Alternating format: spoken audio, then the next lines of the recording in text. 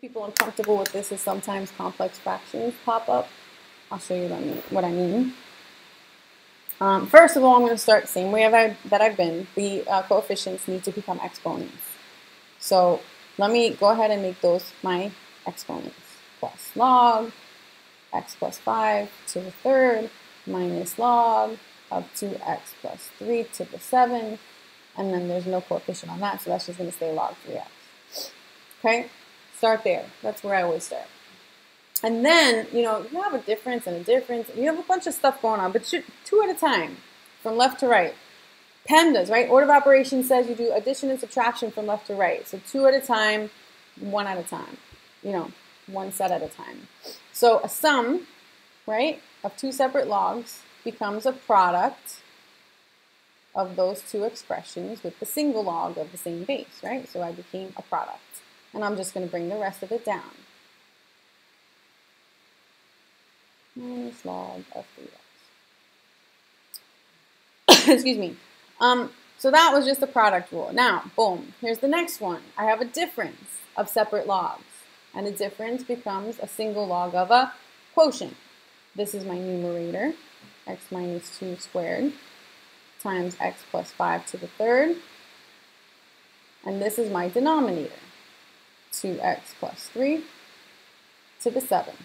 Bring the rest down. Minus log of 3x. So this is the part that I think makes people uncomfortable, because now I have a difference of 2 separate logs, and the difference of 2 separate logs becomes a quotient, but I already have a quotient.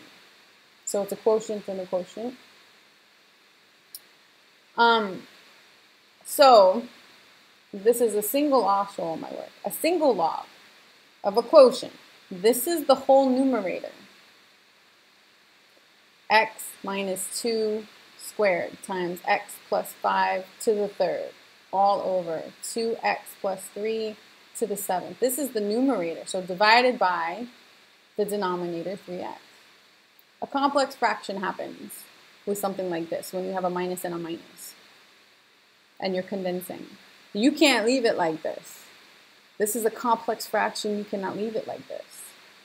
Let me copy and paste it and bring it. I need some space. So let me take this thing, bring it to the next page. Okay? It's so big. So, all right. Let me focus on, this in yellow. I'm going to ignore the log for a second and just focus on this and bring the log back at the end, because I want to show you how to deal with complex fractions. So I have this, right, fraction. I just copied it down. My numerator divided by my denominator.